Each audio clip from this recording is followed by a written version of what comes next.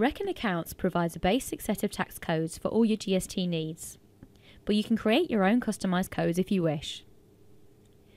Reckon Accounts calculates the GST through the use of two systems: tax codes, used by you and linked to tax items, which are used by the application to make the calculations. Start by creating your new tax item. Click Lists and Tax Item List. This will bring up a list of your existing tax items. Right-click and choose New. Select Tax Item as the type. Enter a name for your new tax item.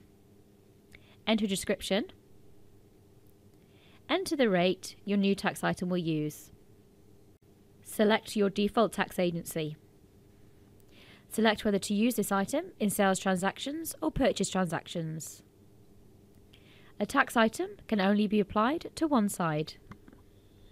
On the tax return line, select the appropriate category. The default selection is for GST payment and collection. Click OK. Your new tax item has been created.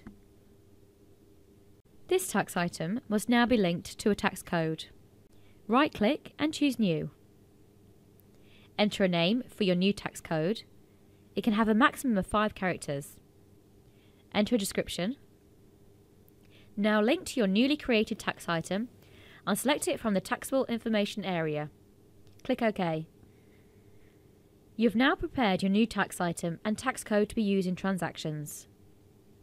Don't forget to include this new tax item on your BAS in the appropriate G and 1A and 1B fields.